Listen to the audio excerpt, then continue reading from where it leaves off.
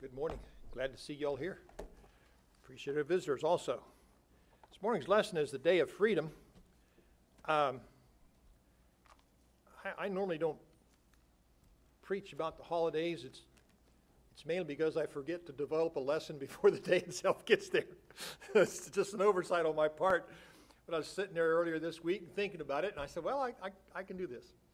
Romans chapter 1, verse 16 through 18. Paul says, "For I am not ashamed of the gospel of Christ, for it is the power of God unto salvation, to everyone that believeth, to the Jew first, and also to the Greek. For therein, in the gospel, is the righteousness of God revealed from faith to faith, as it is written, the just shall live by faith. For the wrath of God is revealed from heaven against all ungodliness and unrighteousness of men who hold the truth in unrighteousness." The wrath of God. It's a huge thing to keep in mind. Romans chapter 8, verses 1 and 2. "There is therefore now no condemnation to them which are in Christ Jesus, who walk not after the flesh, but after the Spirit. For the law of the Spirit of life in Christ Jesus hath made me free from the law of sin and of death." It's the day of freedom, that we are freed from something in the context of Romans chapter 1 there. It's the wrath of God. When one's day of spiritual freedom arrives, and, we talk about the 4th of July, Independence Day. There are at least two things from which we are relieved.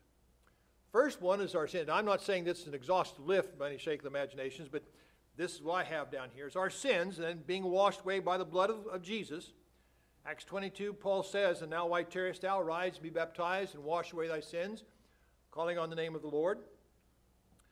But what is it that washes our sins away? It's not the water. Revelation 1:5, John says, "And from Jesus Christ, who is the faithful witness and the first begotten of the dead and the prince of the kings of the earth, unto him that loved us and washed us from our sins in his blood." Again in Revelation 7:14, "And I said unto him, Sir, thou knowest," and John's been carried by an angel in a vision, and he sees a crowd of people in white robes, white linen robes, and the angel says, "Knowest thou whose these are?" John doesn't know. He said, "Sir, thou knowest." And he said to me, "These are they which came out of great tribulation and have washed their robes." These are what they did. This is what they did. They washed their robes and made them white in the blood of the Lamb. Well, when did they do that? Well, Paul says in Acts 22:16, when they were baptized, "Now why tarriest thou? Arise and be baptized and wash away thy sins." It's not the answer. It's not the washing away the filth of the flesh, 1 Peter 3 and verse 21.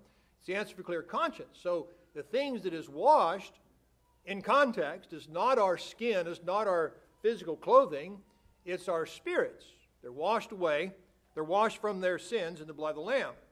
And in that process of being freed from the burden of sin, we are freed from God's wrath.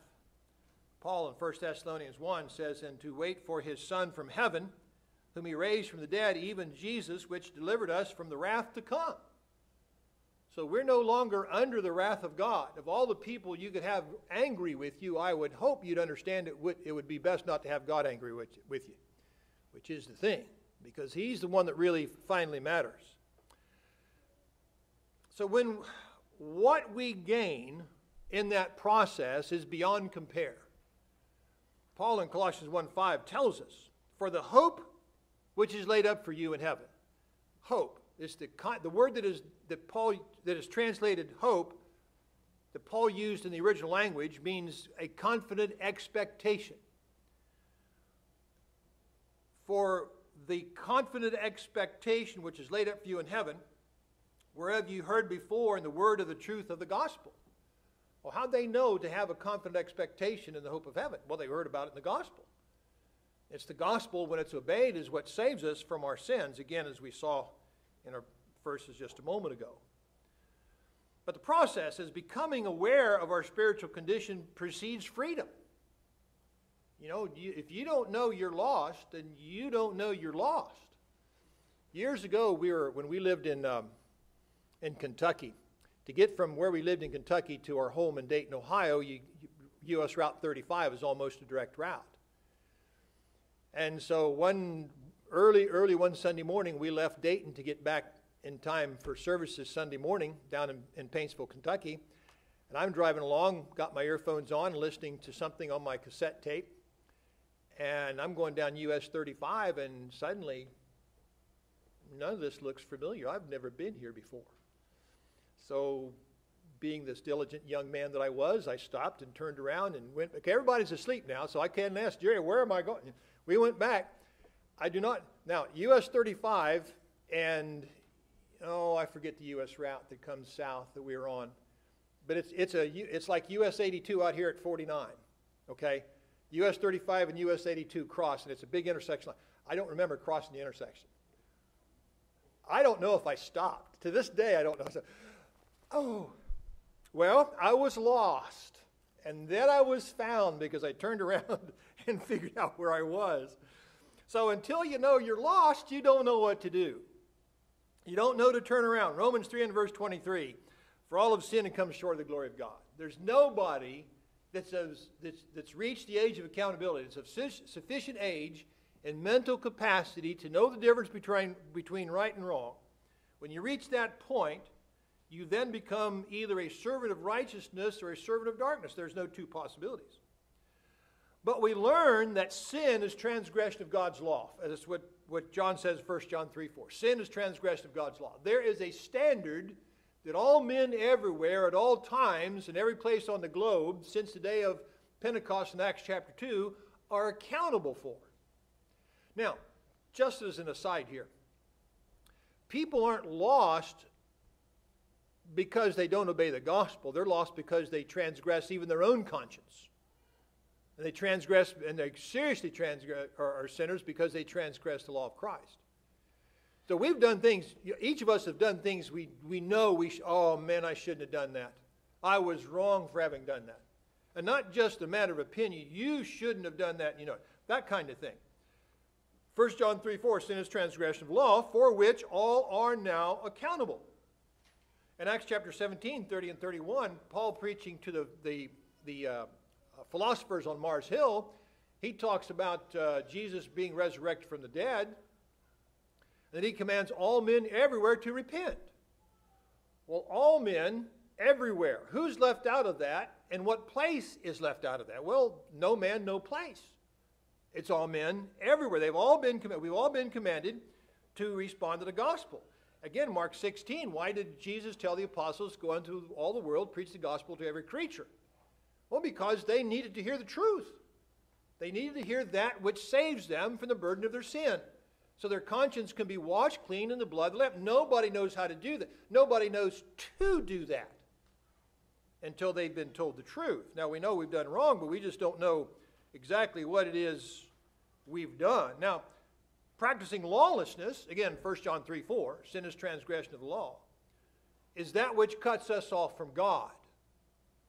Isaiah 59, the prophet tells us, behold, the Lord's hand is not shortened that it cannot save, neither his ear heavy that it cannot hear, but your sins and your iniquities have separated between you and your God, and your sins have hid his face from you that he will not hear.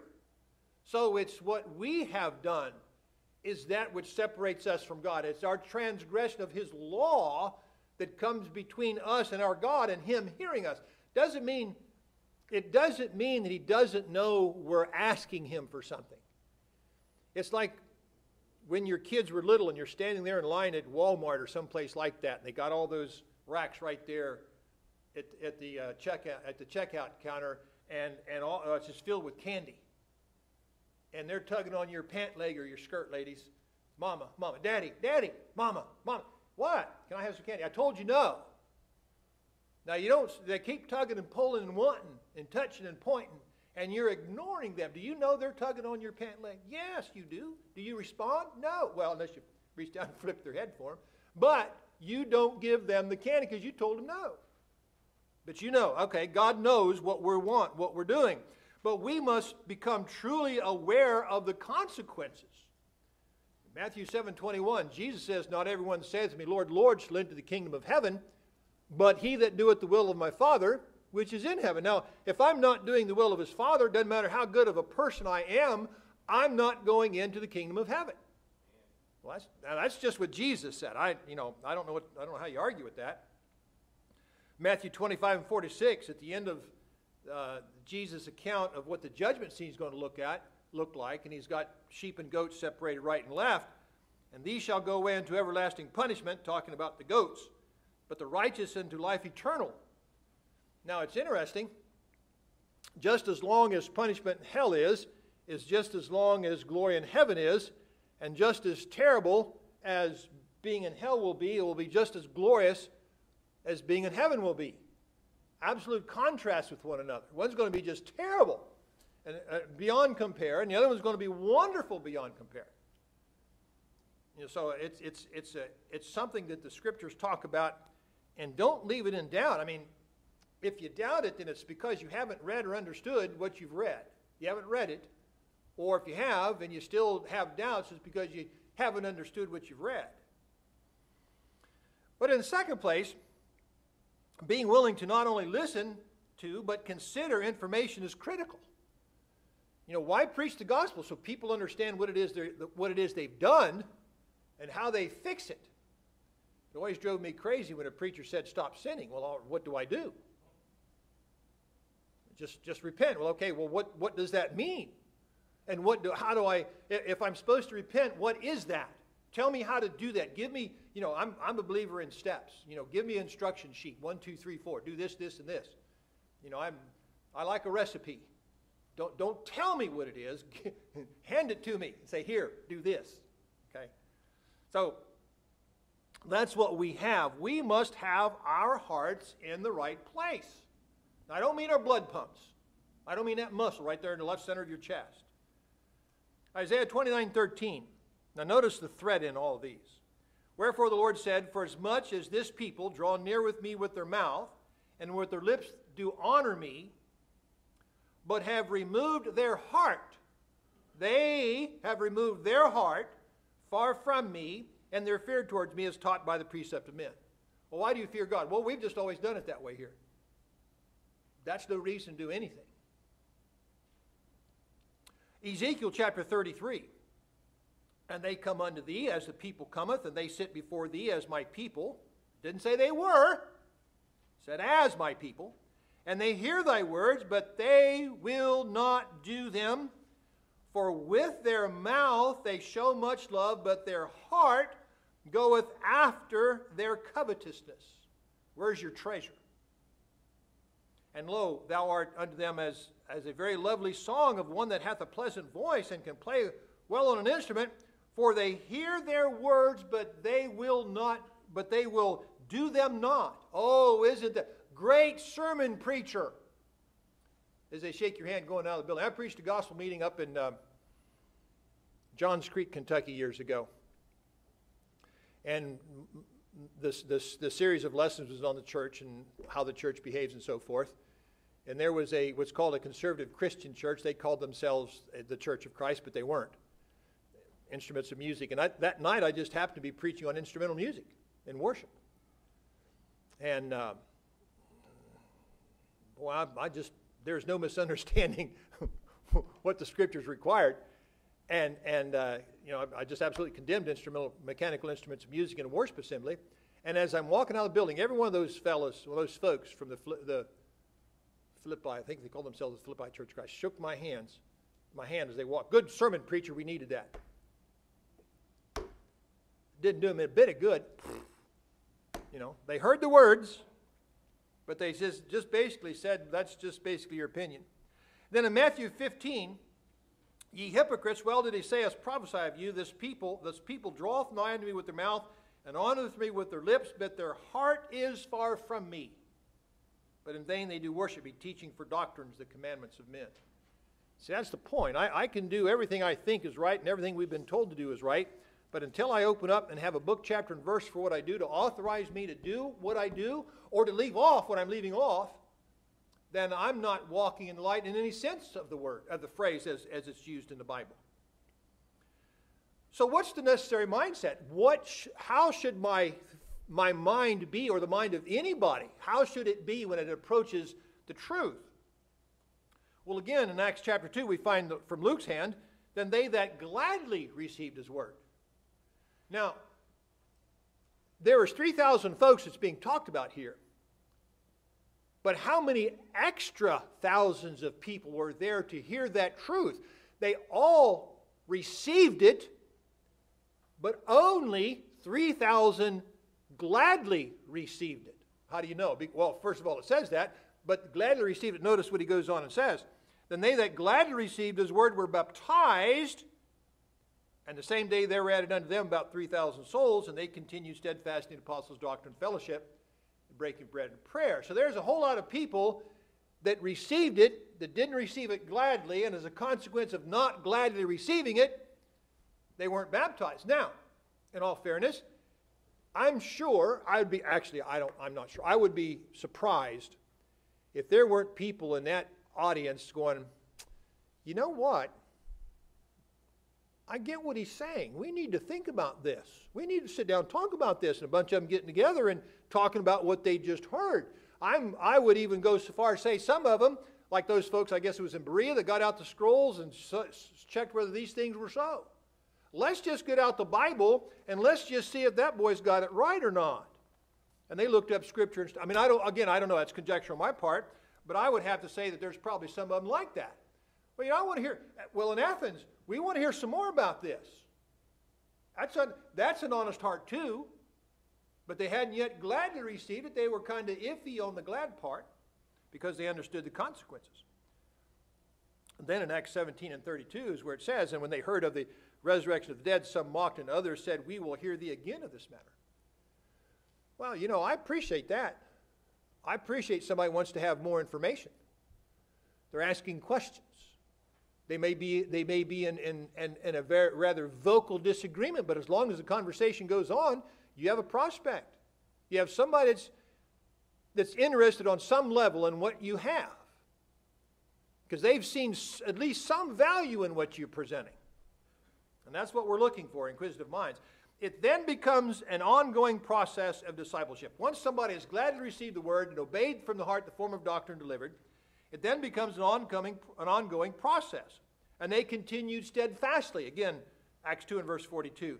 Study to show thyself approved unto God, a workman that needeth not to be ashamed, rightly dividing the word of truth. 2 Timothy 2 and verse 15. Walking in the light as he is in the light. 1 John 1 and verse 7. So it's a process. It's not getting on the bus and having your ticket punched and everything's okay from that point on. That's not it at all. It is an ongoing process. In the third place, it is a truth that sets us free. But not just because somebody's heard it. In John chapter 8, verse 31 and 32, then said Jesus unto those Jews which believed on him. Now they believed on him. But notice the conditional statement. He says, if ye continue in my word, then are ye my disciples indeed. That's an if-then statement. That's a logical progression there. If you do this, then this follows. If you continue in my word, then are ye my disciples indeed, and ye shall know the truth, and the truth shall make you free. It's somebody that accepts what they've heard and what they've studied as the truth.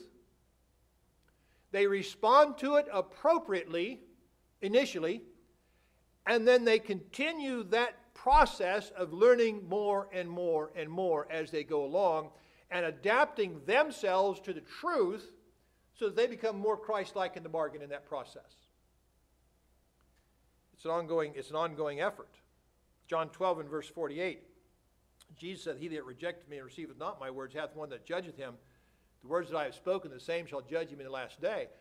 We've been given the test sheet with the answers. It's what's happened. The teacher said, here's the test, and here's the answer sheet. Now study it.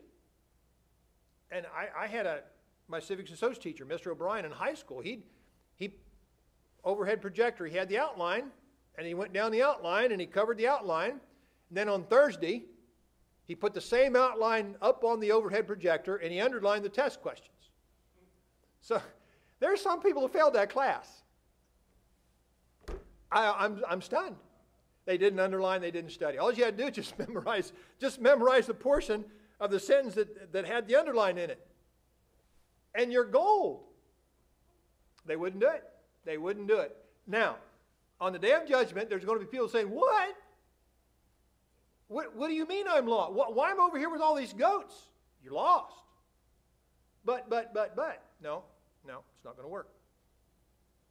And then John 17:17, Jesus says, sanctify them through thy truth. Thy word is truth. So it's through the word that we are sanctified. Again, according to the Lord himself is what that is. Now, so we are justified by and our faith made perfect through works. Now, we have to be careful with this as we look at this. James chapter 2, verse 19, thou believest that there is one God, thou doest well. The devils also believe and tremble. So just belief isn't going to cut it. But wilt thou know, O vain man, that faith without works is dead? Was not Abraham our father justified? By the way, what works did Abraham do that justified him? He got up and left Ur of the Chaldees to a place he was told to go. He offered his son, Isaac, his only son, when he was told to offer his son, Genesis 22. And when he got done, and of course God told him not to and gave him the ram, he said, now I know. Now that you've almost done what I told you to do, and didn't hesitate, now I know. That's what he said. That's what God said. Was not our father Abraham justified by works when he offered Isaac his son upon the altar? Seest thou how faith wrought with his works that God told him to do? And by works was faith made perfect? And the scripture was fulfilled which saith, Abraham believed God, and it was imputed unto him for righteousness, and he was called the friend of God. You see then how that by works a man is justified, and not by faith only, not by works only. We're not saved by anything only. We're not even saved by the blood of Jesus only. Because if you don't believe that Jesus shed his blood for the remission of your sins, why would you be baptized? Why would a faithless person be baptized? Well, he wouldn't be. He might get in a tank. He wouldn't be baptized. He'd just be gotten wet. Likewise, was not Rahab the harlot justified by works when she had received the messengers and sent them out another way? She was told to hang that red rope out the window.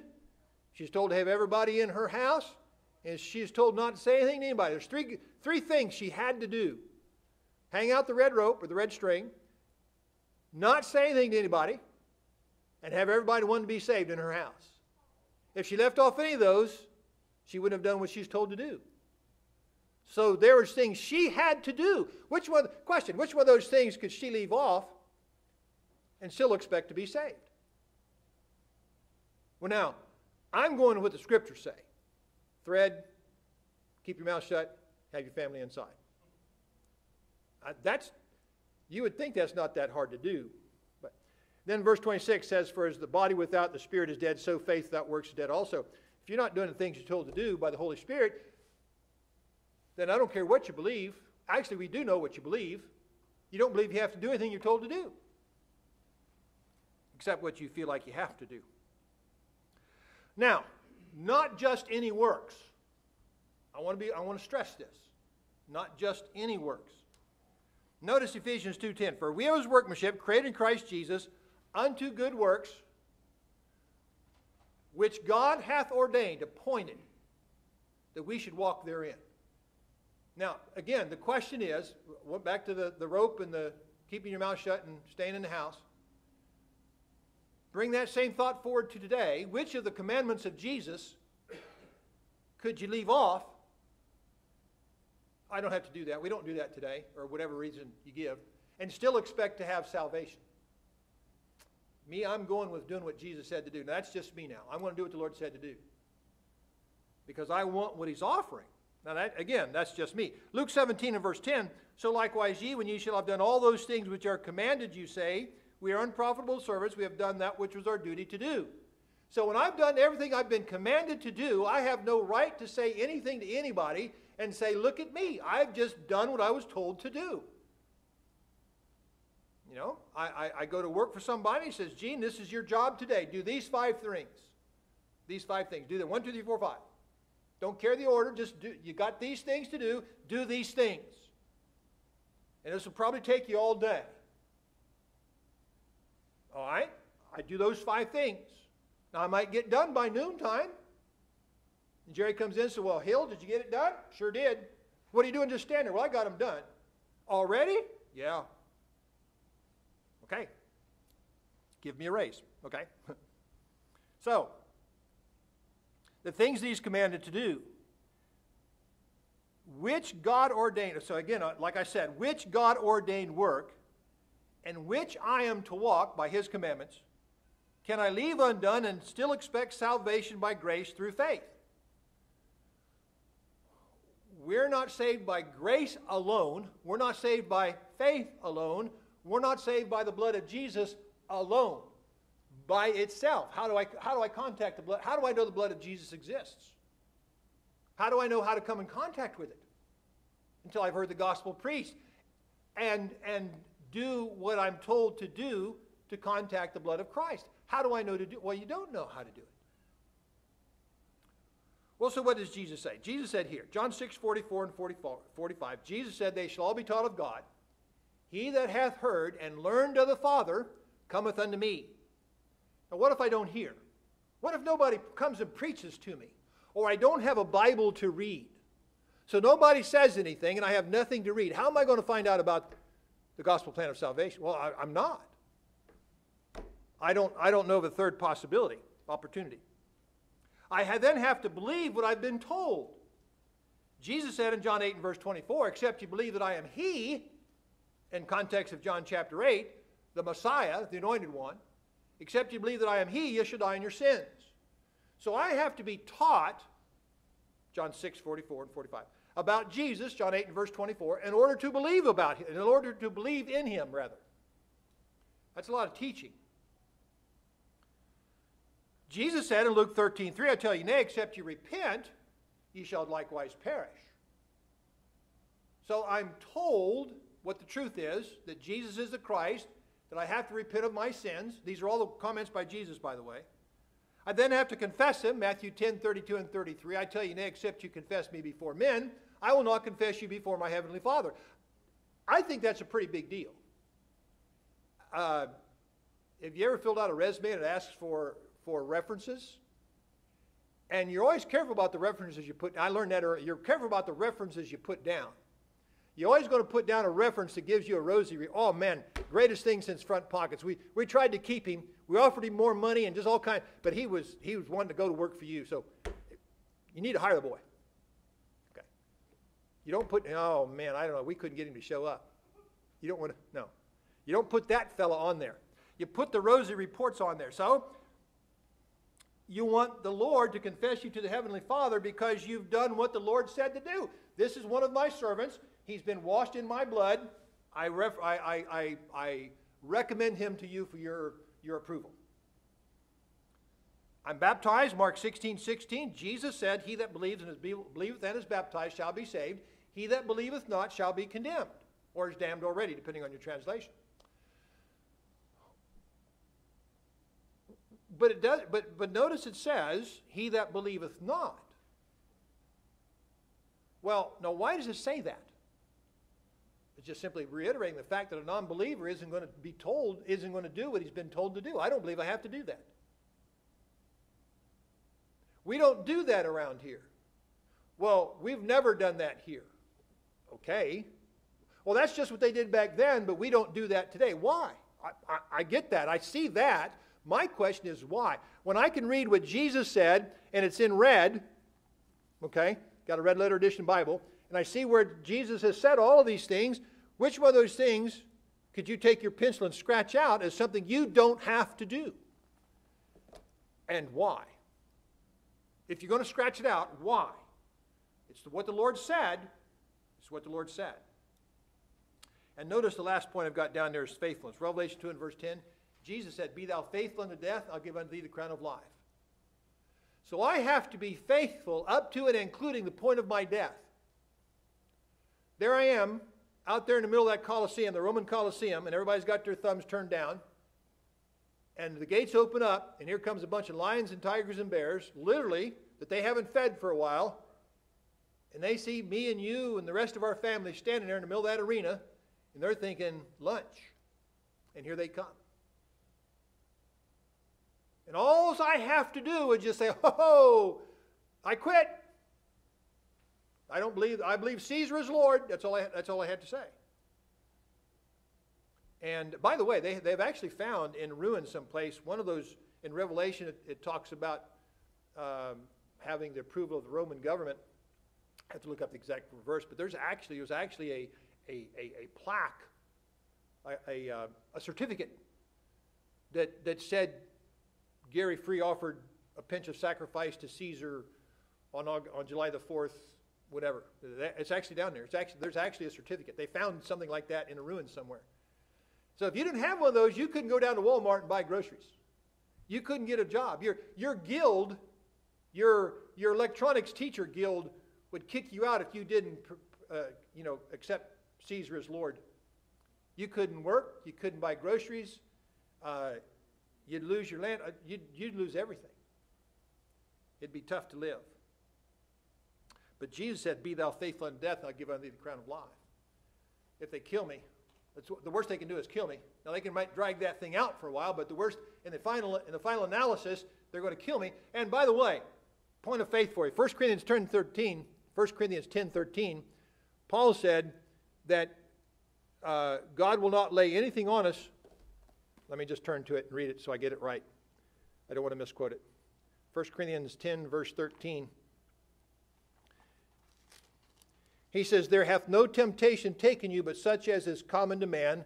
But God is faithful, who will not suffer you to be tempted above that ye are able, but will with the temptation also make a way to escape, that ye may be able to bear it." Now, I can't think of anything worse than watching one of my family members be murdered in front of my eyes. But yet, it may be that they get a quick death, and then my death follows to relieve me of the burden of breaking, because the Lord knows what my limits are. So there's a point of faith here, brethren. We need to trust the Lord to keep His word. "So I obtain my freedom from self and sin when I obey from the heart, and in the process becoming a servant of righteousness." Romans chapter 6, 1 through 4. Looking at that just so it's before us, Paul says, "What shall we say then? Shall we continue in sin that grace may abound? God forbid. How shall we that are dead to sin," this is repentance right here, "how shall we that are dead to sin live any longer therein? Know ye not that so many of us were baptized into Jesus Christ, were baptized into His death? Therefore, we are buried with Him by baptism into death, that like as Christ was raised from the dead by the glory of the Father, even so we also should rise to walk in newness of life." So we have the death, burial, and the resurrection of Jesus pictured in our being baptized. We have died to self. We've been buried in the water grave of baptism. We resurrect to walk in newness of life, just as Jesus did from the grave. Now drop down to verses 16 through 18. He says, "Know ye not that to whom ye yield servants to obey his servants ye are, to whom ye obey, whether of sin unto death or of obedience unto righteousness?" Well, to what am I yielding? "But God be thanked that ye were the servants of sin, but ye have obeyed from the heart that form of doctrine which was delivered you." Well, what's the doctrine? 1 Corinthians 15, 3 and 4. The doctrine is the death, burial, and resurrection of Christ. That's the gospel. The form of it is in verses 3 and 4 of Romans 6. It's our own death, burial, and resurrection in the water grave of baptism. I repent of my sins, I die to self. I bury the old man of sin in the water grave of baptism, and I rise to walk in newness of life. That's what Paul is teaching there. "But God be thanked that you were the servants of sin," past tense, "but ye have obeyed from the heart that form of doctrine which was delivered you." And notice this: "Being then made free from sin, ye became the servants of righteousness." When was I made free from sin? Well, Acts 22:16. "And now, why tarriest? Arise and be baptized, and wash away thy sins, calling on the name of the Lord." Paul says, when I do that, I've been made free from my sin. What is it that makes me free? Well, you believe in water salvation. No, I don't. I absolutely oppose the blasphemous doctrine. I believe in salvation being washed in the blood of the Lamb. But the question is when am I washed in the blood? Paul says, by inspiration of the Holy Spirit, when I'm baptized. Acts 22 and verse 16. Now, the Holy Spirit tells me it is the blood of Jesus that sanctifies me. Hebrews chapter 13 and verse 12. He says, "Wherefore Jesus also, that He might sanctify the people with His own blood, suffered without the gate." 1 Peter 1, 22 and 23. "Seeing ye have purified your souls in obeying the truth through the Spirit unto unfeigned love of the brethren, see that you love one another with a pure heart fervently, being born again, John 3, 3 through 5, born of water and the Spirit, being born again, not of corruptible seed, but of incorruptible, by the word of God, which liveth and abideth forever. What did Jesus say? Sanctify them through thy truth. What? Thy word is truth. So when I obey from the heart the form of doctrine delivered that I heard about in the word of the truth, when I do what the Spirit says to do to achieve the ends projected, the salvation for my sins, I am saved from my sins in the blood of Jesus. That's freedom. That's independence from self, because I have crucified the old man of sin. I have died to self. Paul says, I am crucified with Christ, nevertheless I live, yet not I, but Christ liveth in me. And the life which I now live in the flesh, I live by the faith of the Son of Man who loved me and gave himself for me. You can't beat that. That's salvation. That's the plan. You know, like I said at the beginning, men, give me the rules. Tell me what it is I have to do to play this game, to do what it is I'm supposed to do. Tell me what it is I'm supposed to do. He has, very plainly. If you want independence from self and sin, do what Jesus said to do. And then continue doing that. If you're not a child of God, we invite you to become one. By obeying the thing, just do what Jesus said to do. Hearing, believing, repenting, confessing, being baptized, beginning a faithful Christian life. If you've done that, then God's second law of pardon, 1 John 1, 6 through 10, about walking in the light, is if we recognize we have committed a sin, we confess that sin to God, 1 John 1, verse 8 and 9, we confess it to Him, and He's promised to forgive us of our sins. Well, I'm going to take Him at His word. Now, I have a hard time with forgiving myself, but I trust God to do that. You know, I'm just a weak human being. I trust God to forgive me. He said He would, so I'm doing what He said to do to have that. So, if you're not a child of God, become one. If you are, but you've been unfaithful, we encourage you to come back. Ask God's forgiveness and come back. Repent of your sins and return. If there's something we can do, pray for you, study with you. You know, I don't know what you need. You have to tell us. But we invite you to come while together we stand and sing the hymn of invitation.